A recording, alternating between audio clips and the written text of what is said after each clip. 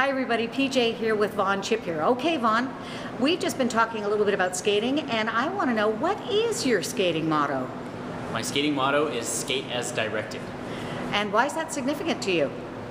Well, it was significant when I was competing. It's not so significant now, but when I was competing, you know, it was the best way. If you trust what you're told to do and you just do it, you'll get the results that you want. So can you say that it was a motto that you and Coach Scott Davis came up with together? It was, yeah. It was a collective motto. And how did it work for you? Well, it worked out pretty good. You got to the Olympic Games in 2010, which was a huge goal. So as a fellow Canadian, tell me what it was like to make it to the Olympic Games in Canada for you as a Canadian.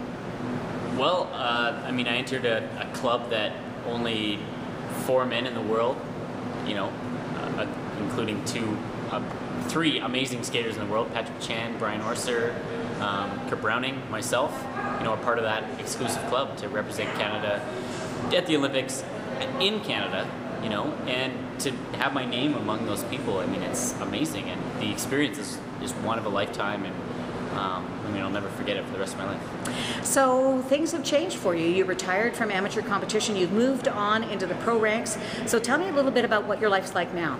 Well, I spent the last 9 months skating on a cruise ship, and it's been a blast. Now I just skate for enjoyment. You know, it's nice to just relax, and, you know, there's no more audience. There's no +2, +3, -2, -3 stuff. It's just I just go out there and entertain, and that's what I like to do, and it's, you know, it's a great way to make a living. As far as I'm concerned, Vaughn Chipeur, always one of my favorite +3 skaters and one of my favorite Canadian all-time high flyers. Thanks so much for talking to me. Thanks, PJ.